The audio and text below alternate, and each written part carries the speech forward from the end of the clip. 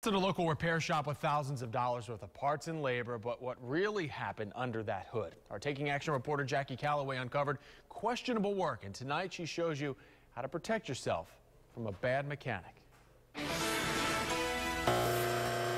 This Nissan belongs to David Bradford, who cannot live without a dependable ride to the hospital 3 times a week. I'm more disabled without my truck than I am with my truck. The Pathfinder provides David's only means of transportation to get to kidney dialysis. It wouldn't shift gears. When it broke down, this Army retiree paid J. Acosta Auto Repair in Tampa more than $3 grand to rebuild the transmission and replace the radiator.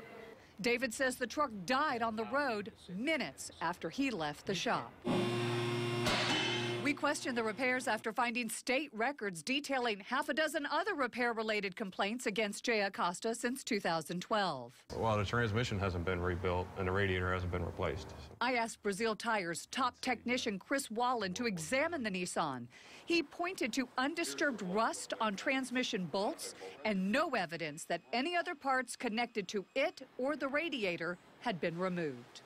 I'd say, yeah, the work wasn't done. I sold my van to get the money to fix this. Marcos Toledo says he paid J. Acosta over $1,200 to replace the engine in his 1994 Cadillac last June. It has not run since. I asked State Investigator Frank Pitts with the Florida Department of Ag and Consumer Services to examine Marcus's car. None of the parts that are essential to be removed have been touched. We reached out to Jennifer Acosta in April. She agreed to provide proof that she paid for Marcus's engine and David's transmission and radiator, but she stopped answering our calls. State regulators responded to our findings and opened an investigation in May.